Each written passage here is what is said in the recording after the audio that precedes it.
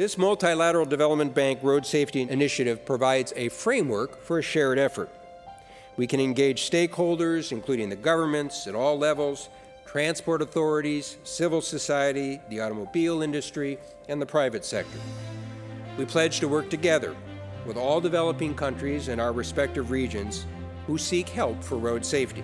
Every 30 seconds there's someone killed on the roads in the world, and the roads are there to facilitate and to make our lives better, not to take them.